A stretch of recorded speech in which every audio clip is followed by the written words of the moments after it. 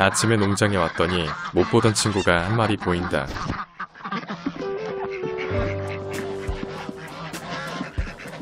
머스코비라고 불리는 이 녀석은 멕시코와 남아메리카가 원산지이며 우리나라에선 주로 식용으로 키우는 기럭이다. 그나저나 이 녀석은 어떻게 이곳 농장에 오게 되었을까? 우선 농장 전체에 망으로 둘러져 있어서 걸어서는 들어오지 못했을 것이고 분명 날아서 온 게 확실하다. 그러면 처음부터 야생으로 태어나 살다가 오리들과 친구로 지내기 위해 농장에 온 것일까? 아니면 다른 농장에 살다가 탈출해서 이곳으로 날아온 것일까? 인터넷으로 검색해보니 머스코비는 오리과 중에서도 대형에 속하며 수컷은 날 수 있으나 암컷은 많이 날지 못한다고 한다. 다 자랐으면 오리들보다 더 커야 하는데 크기가 작은 걸로 봐서 태어난 지 1년이 되지 않은 것 같다. 그리고 근처에 머스코비를 키우는 농장이 없으므로 이 녀석은 수컷일 거라는 생각이 든다. 안 그래도 오지랖 넓은 거위들은 새로운 친구의 등장에 경계가 아주 심하다. 과연 코비는 이곳에 정착해서 살게 될까? 아니면 떠날까? 날아서 농장에 들어온 날 짐승이니 떠나고 싶으면 언제든지 떠날 수 있을 것이다. 이런 경우엔 붙잡아서 다리를 묶어두고 먹이를 계속 주게 되면 다른 곳에 가지 않고 정착한다고 한다. 하지만 꼭 그렇게까지 할 필요가 있을까? 예상했던 대로 코비는 밥만 먹고 좀 있다가 사라졌다. 사실은 정착하지 않을까? 하고 내심 조금 기대를 했었다. 앵두! 이리 와! 코비 때문에 아침부터 기분이 씁쓸해서 가만히 쉬고 있는 앵두를 불렀다. 앵두는 요즘 분기가 빠져서 처음에는 뛰어오다가 천천히 걸어서 오는 단점이 있다. 하지만 불러서 와주는 게 어딘가.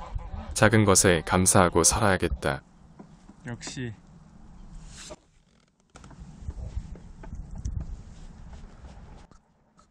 더더 이리 와!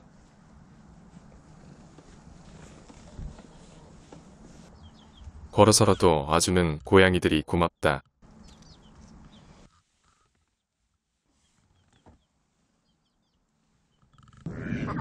다음날 아침, 코비가 또 왔다. 이곳이 녀석에게 마음에 들었던 걸까? 사람을 그렇게 무서워하지 않는 걸로 봐서 완전히 야생은 아닌 것 같다. 그래서 식용기러기 농장에서 살다가 탈출한 것으로 짐작된다. 그곳에 있었으면 죽을 수도 있었을 텐데 어찌 보면 녀석에게도 행운이 뒤따른 것 같다. 오리 무리와 함께 지내는 모습을 보니 그 사이 친구가 된 것 같다. 코비는 그날 이후 농장을 떠나지 않고 며칠째 이곳에서 눌러 살고 있다. 이왕 이렇게 된 거 그냥 우리들과 한 가족이 되어서 잘 지냈으면 좋겠다. 다음 주부터 기온이 많이 내려가는 예보를 보고 고양이 집 전체를 방수바람 마기천으로 덮어줬다.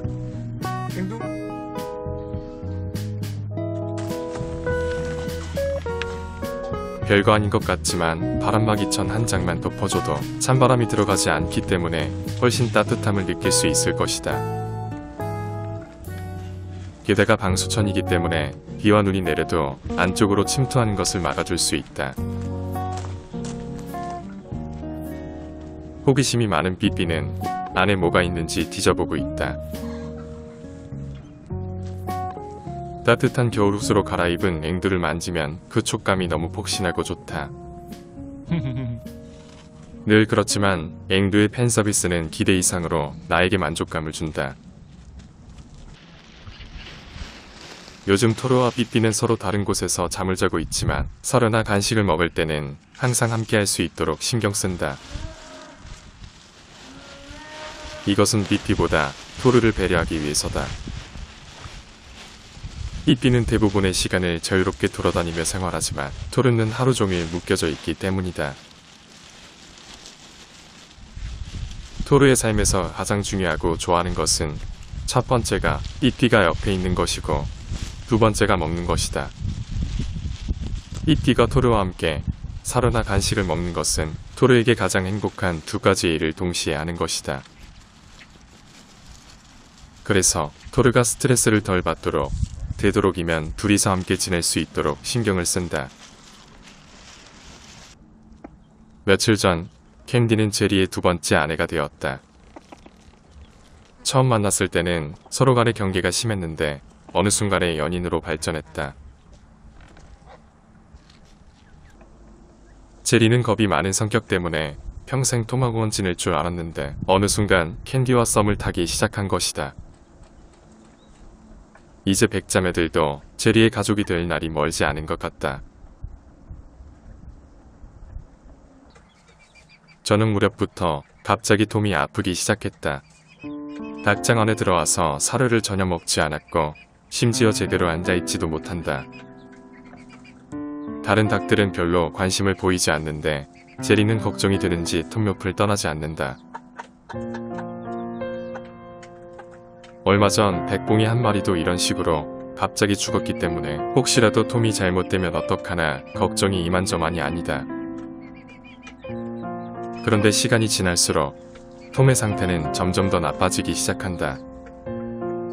엉덩이 쪽을 살펴보니 설사를 한 흔적이 있어서 항생제 주사를 한 대 놔주었다. 그리고 열등을 달아서 톰의 체온이 떨어지지 않도록 신경 썼다. 톰을 바라보며 힘내라고 격려를 해주지만 점점 더 몸이 굳어가서인지 제대로 움직이지도 못한다. 그리고 조금 뒤부터 거친 호흡을 하며 톰의 입 주변에 김이 서리기 시작한다. 몸을 제대로 가누지 못하는 톰을 바라보며 이제 죽을 때가 임박했음을 느낀다.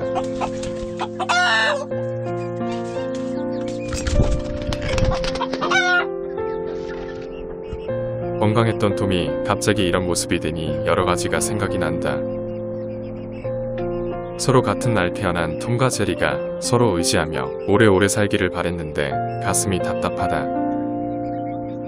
둘 중에 하나라도 없는 톰과 제리는 아무런 의미가 없는 것인데 마음이 아프다. 동물을 여러 마리 키우다 보면 갑자기 죽는 이런 것이 너무 안 좋다.